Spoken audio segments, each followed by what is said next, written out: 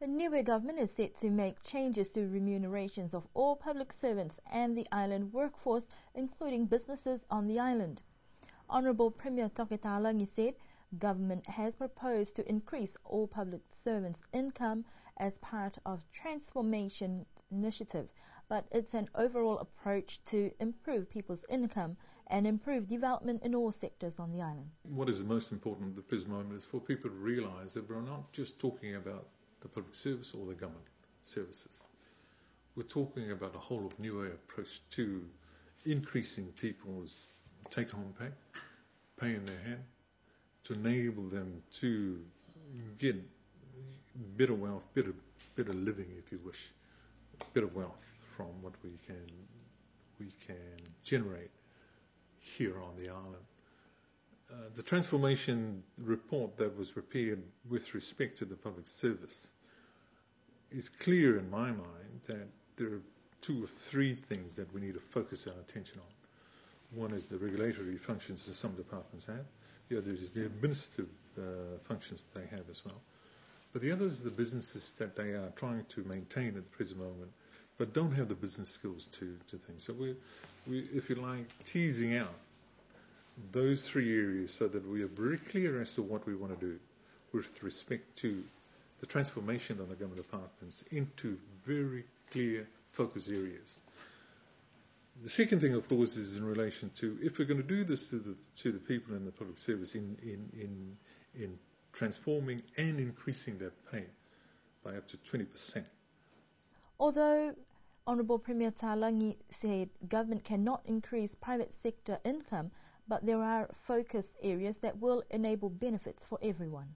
And what we're trying to do at the present moment is to look at what we can do with changing the tax structure of those people earning up to $20,000 in the private sector so that they can get the same in their hand return, if you wish, as those people in the public service. As well as that, we've got to take care of old folks, and we're going to increase the amount of money that they will receive, as well as children.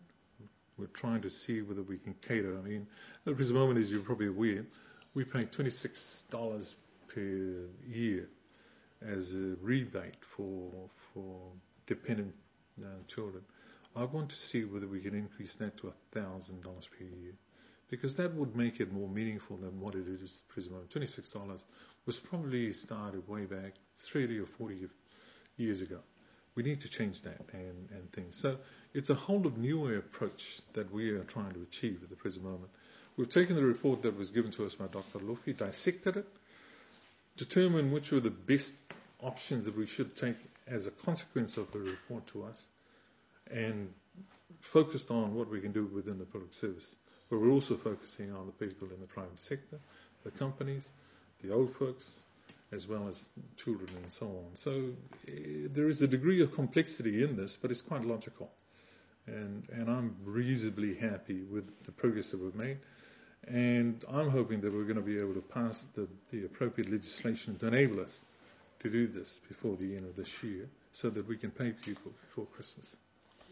Now, how much money are we proposing for all these changes? If we're looking at the initial cost to us for the changes in the public service was about $3 million. But since we're starting in Christmas before the middle of next year, financial year, then we're looking at about maybe $900,000 within the scope of what we have and what I've explained. So we've got to take the permutations, if you wish, or the way that we're going to organise this so that everybody gets some benefit in a manner that will help them overcome some of the costs that are prevalent on the people on the island at the present moment. I like to see people in the private sector also benefit from this as well. Increase our people's pay to be close to or equivalent to what people in New Zealand will earn. We're trying to do that. It's not going to be easy, but at the same time I think it's possible for us to achieve half of it this time and maybe another half before the end of my term as Premier. It really is a question of making sure that we earn the revenues, do have the revenues, and as I've said, as possible with the transformation that is taking place within the public service. But it's also possible with the revenues that are going to be generated by us out of our sovereign assets and so on. So is it achievable? Yes, it is. Can we do it before Christmas? I'd like to see it happen, yes. Okay, and talking about money, where has government identified where this money will come from? About $500,000 will come out of our trust fund. I think we get about $3 million annually from our interest. Most of that goes back to rebuilding the capital of the trust fund. $500,000 is what we can get access to. $300,000 out in numismatics, possibly some other revenue generating thing. I think what's exciting to me at the present moment is the potential that we have to generate revenues out of government bond store. The proposal is likely to be discussed in next week's Assembly meeting. Yesterday's Niue Legislative Assembly meeting took less than an hour to complete, with 6 members of Parliament absent. Only one motion submitted for discussion, but the MP did not attend the meeting. The motion was moved from the last sitting to yesterday's meeting. Most of the morning business comprised of reports: the Niue Public Service Report for 2009 to 2011, Treasury 2009, 2010, 2011, and so did Taonga Niue, as well as Community Affairs for 2010 and 2011. The Administrative Services Report was postponed until the next meeting. The meeting finished with questions from Member of Parliament for Alofi North, Honourable Vainga Tukitonga, and late yesterday afternoon an advisory was received that the Assembly will resume, with another meeting confirmed for next Wednesday afternoon. The APEC, or Asia-Pacific Economic Cooperation, is a 21-member association of economies from the Asia-Pacific region working together to advance regional economic integration and prosperity. Established in 1989, APEC has worked to reduce tariffs and other trade barriers across the Asia-Pacific region, facilitate business interactions between member nations, and improve training and education in international trade. Last week, Honourable Premier Toketalangi attended the meeting and was able to talk to officials, expressing the Pacific region's aspirations and the importance of the Americas and larger economies in assisting development, as well as the reciprocal benefits the Pacific can assist with its rich resources. Premier Talangi said much of the Pacific focus is also on the Tuna Treaty that earns the Pacific $18 million annually, and what other gains for the region that can increase Niue's revenue potential. Niue receives just under $1 million annually from the treaty agreement.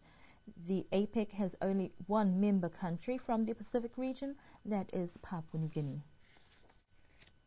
Health staffs were up at the crack of dawn to carry out the National Health Survey for non-communicable diseases that started in the village of Makefu yesterday.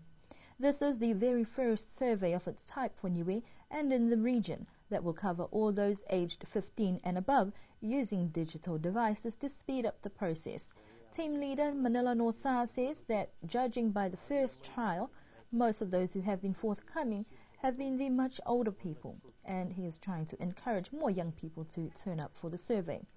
The process will require members of the public to sign consent forms, answer a series of questions focused on overall health, also including mental health, body measurements, blood sugar levels and blood pressure levels, and more.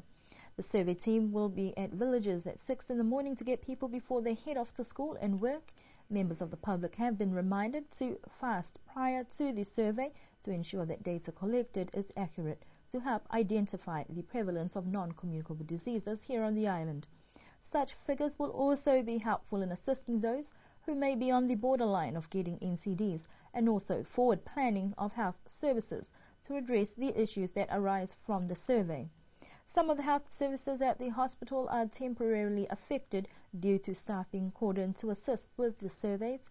Manila says that if all goes according to plan, the health survey team should have at least covered 12 villages completed by the 16th of December.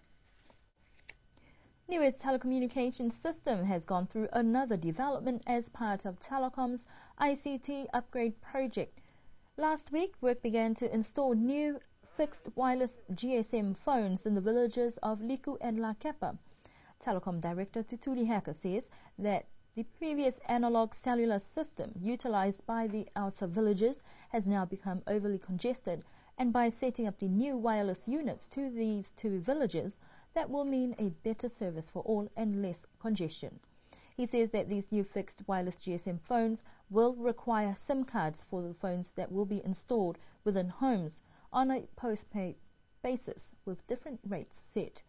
Telecom also says that due to the various projects currently being carried out, this has stretched their resources and their ability to respond to some call-outs, but they will endeavour to continue operations as normal. Last Saturday, Toi Village was the centre of attention as people popped up to see what was happening as the women of Toi held a mini market. Originally, the village had planned to hold their first show day, like other villages, but there were a few changes along the way. However, the ladies decided to go ahead and put their efforts to good use, setting up stalls and selling food, desserts, agricultural produce and more. The hall was also filled with colourful fabrics, woven handicrafts, and some interesting bags and hats. Toi may be small in size but big in spirit, and they showed that they too can entertain. A great effort from the community, and here is looking forward to their first show day, which will hopefully be next year. And those are our news stories for you tonight. We do hope that you can join us for our next news bulletin on Thursday.